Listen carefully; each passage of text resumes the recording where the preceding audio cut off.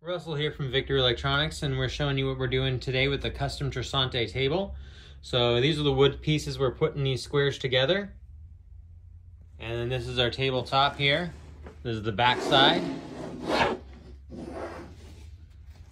And this is the side that we're getting prepped together right now. Right now we've already glued all the pieces together.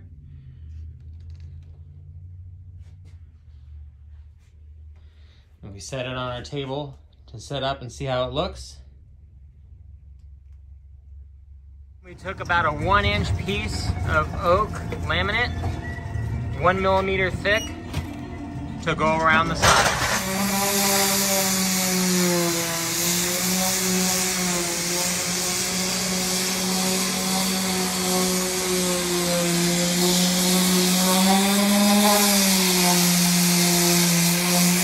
Standing at the bottom so that everything's nice and flush.